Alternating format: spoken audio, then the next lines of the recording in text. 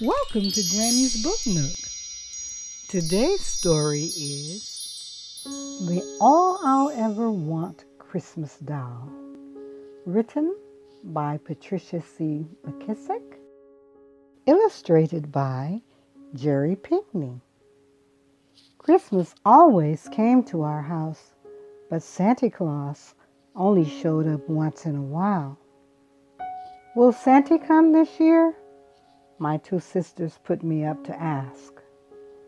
Mama tied on her apron. One thing for sure, chickadees. He won't stop by if the house is dirty, she said, stripping the yellowed newspaper off the walls. Mama had once explained that she called us chickadees because those little birds huddled together, chattering, twittering, and sharing everything they had, like us. Filled with excitement, we began stuffing the cracks and tacking up fresh paper that would keep out winter winds, making our house ready for Santa Claus.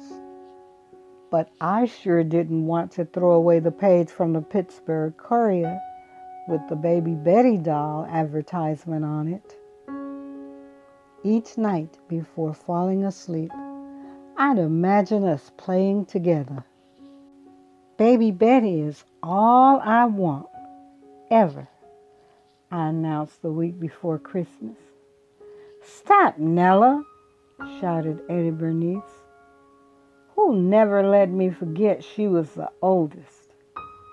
We're in a depression. Why are you wishing for something you ain't never gonna get? Yeah, not in a million zillion years, little Dessa added, giggling. I flat out refused to give up my dream. So without my sisters knowing it, I wrote Santa Claus a letter and sent it all the way to the North Pole. Finally, it was Christmas Eve. We all sang Silent Night, and then we girls climbed into bed and snuggled under the new quilt Mama had just finished.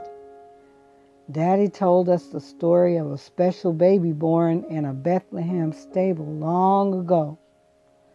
And even though we were too excited to fall asleep right away, the Sandman overcame us, one by one. We were awake at dawn. It's Christmas, Eddie Bernice and Dessa shouted. I leaped off the bed, bubbling over with excitement. It's Christmas! Mama and Daddy stirred from behind their sleeping curtain. What little mice girls are disturbing folks 4 days in the morning? Daddy grumbled, pretend acting angry. Merry Christmas, chickadees, Mama said, giving us each a sack filled with English walnuts, a peppermint candy stick, an orange, and a box of raisins. It was the most Christmas we'd ever had. Daddy held one last package behind his back. Merry Christmas, daughters, he said as he presented it to us. There before us was a for real, store-bought, brand new Baby Betty doll, the color of chocolate, with rosy cheeks, black curly locks, and thick eyelashes. She was 1,000,000 times prettier than I could have imagined. Ooh, cooed Eddie Bernice.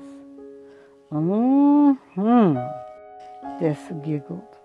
And she's mine, I declared. Dessa grabbed Baby Betty's leg. Eddie Bernice elbowed in and snatched the doll's arm. No, I'm the oldest, she cried. Mine, Dessa wailed. Me, I shouted. No. We tugged and yanked and shoved and pulled until Daddy separated us. Eddie Bernice Pearson, Laura Nell Pearson, Odessa Mae Pearson, he said. When Daddy called us by our whole names in birth order, we knew we were in trouble. So we shut up and stood shoulder to shoulder. Gathering us within the circle of his arms, he scolded. 3 times shame on you for fighting over a Christmas gift. He looked at us with disappointed eyes. I have chores to do. Work this out, and no more squabbling. When the door closed, Mama turned to us and raised an eyebrow. Okay, chickadees, fix it, she said. Then she walked away, holding on to my doll. I spoke right up. Who wanted Baby Betty the most? You did, Dessa and Eddie Bernice answered grudgingly. And who said it was silly to dream about something I could never have in a million zillion years? We did. And who never gave up and wrote a letter to Santy? You did. So who do you think Baby Betty should belong to? Eddie Bernice shrugged. You, I guess. Little Dessa nodded. When Mama heard we were all in agreement, she handed me Baby Betty, and the doll's eyelashes fluttered. You are all I want. I don't need anything else, I cried. We'll see, said Mama. After I ate and dressed, I had the whole day to play with my new doll. First, I sang to her. You are my sunshine, my only sunshine. You make me happy when skies are gray. Eddie Bernice and Dessa watched for a minute, but when I didn't include them, they left. Through the window, I could hear them taking turns jumping rope with a measure of Mama's clothesline. Having you is more fun than an old jump rope, I whispered to Baby Betty. She blinked, and I hugged her tight. I sang every Christmas carol I knew, from Joy to the World to Jingle Bells. Baby Betty was a good listener, but my sisters always sang harmony with me, and Baby Betty couldn't sing a note. Oh well, I said, rocking her gently. Let's tell stories instead. I began with Goldilocks, followed by Little Red Riding Hood. When I finished, there was only silence. My sisters always clapped, but Baby Betty couldn't move her hands. Maybe you'd like Brer Rabbit and the Tar Baby, I tried, and set in. At last, I got to my favorite part. In my best storytelling voice, I said, Brer Rabbit say, Tar Baby, you'd better speak like you got some sense, or I'll bop you upside your head. But that Tar Baby didn't say nothing. It just sat there in the road looking dumb. That part always made Dessa giggle, but not Baby Betty. I eased to the window to sneak one peek at my sisters. They were making string sculptures. I wish you could do something more than sit around like a spot on a toad, I whispered, a little disgusted like. Baby Betty blinked. Having fun? Mama asked, pouring herself a cup of tea. I guess so, I replied. Then suddenly, I got an idea. A party, I shouted. Baby Betty and I will have a tea party same as Miss Florence, the lady you work for. Quickly, I spread a quilt over Mama's trunk, then placed an imaginary cup and saucer in front of my doll. After serving, I took a sip with my pinky finger raised. "This is very, very delicious tea, isn't it, Miss Baby?" I said properly. No answer. I tried again. I say, "Isn't this delicious tea?" Baby Betty sat there. Could have been a tall baby herself.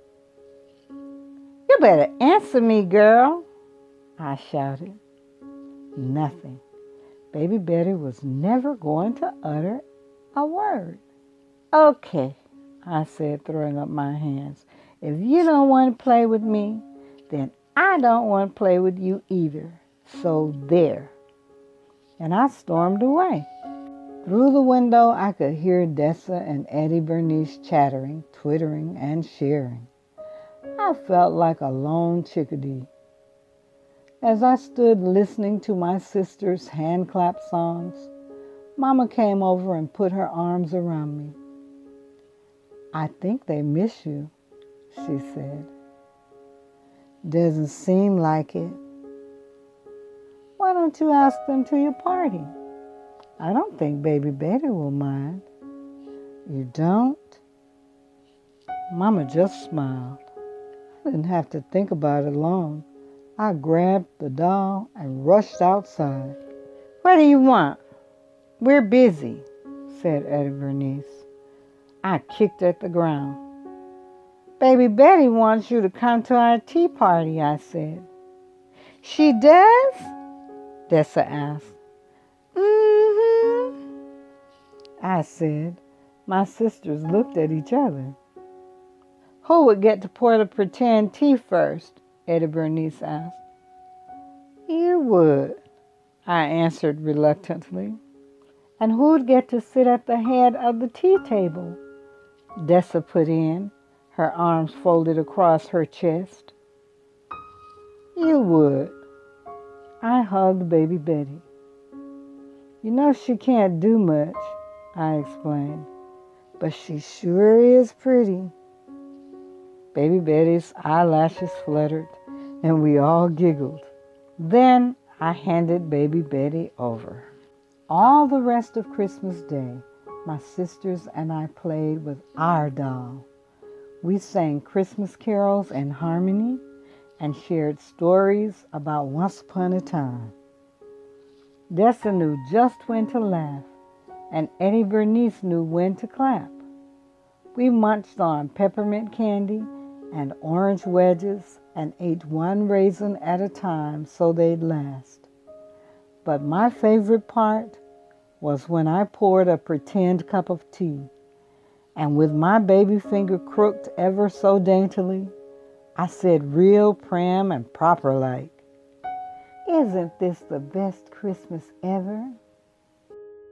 Thank you for visiting Grammy's Book Nook. To get more information for this book, check the description box below.